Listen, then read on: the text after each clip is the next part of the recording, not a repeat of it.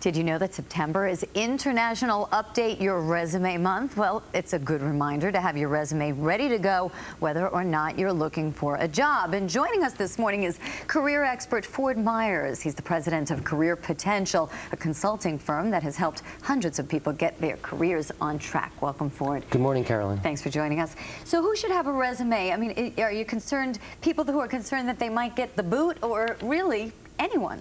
Well, everyone should have a resume. Any professional, every working person should have a resume. In fact, it should also be updated on a consistent basis. It's the most important tool, marketing yourself out in the world of work. Even when you're fairly secure in your job and you're not actively looking? Great question, but yes, even when you're securely employed. We're going to get into specifics about what a resume should contain in a moment, but is there one general mistake that people tend to make in resumes? Oh boy, there are so many. You know, they may have too much information. It may not be specific enough. It may not be attractive. It might be on the wrong color paper, the wrong type style, coffee stains, dog-eared corners. It's very important that the resume look great and also read in a way that gets the best results. All right, so let's get specific now about what should go into a resume. The objective or the summary at the beginning, how brief should that be? Well, the summary is really important. That's sort of like the headline in an advertisement. People will scan a resume very quickly.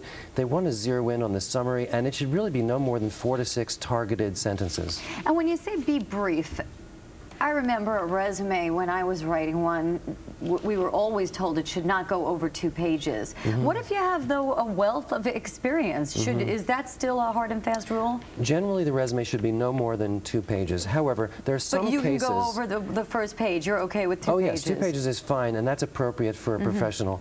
Occasionally can go to 3 pages if it's a very experienced person, but generally keep it to 2 pages. Okay, and the average time that an employer spends on your resume? Question. You really want to know? 10, 15 seconds would be the first scan.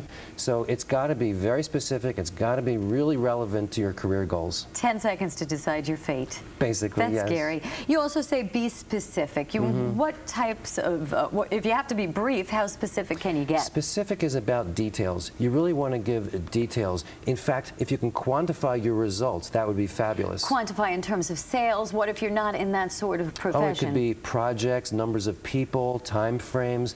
But don't give vague statements. Instead, get really right down to the details and try to be almost like measuring your performance. Okay, you also say be active. Don't use the passive voice. Right. It's like all about responsible for. That's right. It's the tone of voice. You want to sound like you're in the driver's seat, like you're the get-it-done person. So use strong action verbs to begin every sentence and every phrase. Now, this one is tough. You say be selective about what kind of information you put in a resume. We sometimes get resumes and people put all sorts of hobbies in, ballroom dancing, their religious affiliations, how many children they have. Does that information belong in a resume? No. When we say be specific, be selective, and selective means only use information that's directly relevant to your long-term goal. If you had a part-time job in high school, or if you do volunteer work on the side that's not related to your career, don't put it in. Only put in things that are directly, specifically related to your career goal. But that sometimes could be a nice conversation starter if you had an unusual job. Oh, it can. But if you have only 2 pages, you don't have that much space to put all that other information. So you can talk about it. You could even have another addendum, perhaps. But keep the resume to 2 pages and be as specific as possible. Okay, and finally, and it's surprising that you even have to say this, but I guess you do, be honest. People lie in their resumes? Oh, you'd be surprised how widespread this is. But people need to avoid this temptation to stretch the truth. Okay, so be honest, never exaggerate. If people lie on their resume, unfortunately, it will catch up with them and they'll always lose in the end. Absolutely. And finally, you talked about the paper, that it's got to look good. You should have it professionally printed? Oh, yes. I really think that they should either work with a professional resume service or else look at examples that they could follow, have it professionally copied, make sure it's on good quality paper with a conservative, traditional typeface. And people should look at examples. Like, for example, in the book I wrote, The Ultimate Career Guide, there are pages and pages of examples, and they're great to follow instead of trying to just make it up from scratch. All right, not the time to put the neon paper out, unless, of course, you're looking for a job in the art world. Right, exactly. All right, Ford Myers, thanks so much for joining us. Thank you, Carolyn. And for more information, you can log on to WNBC.com and link to Ford Myers' site to help you manage your career and perfect your resume.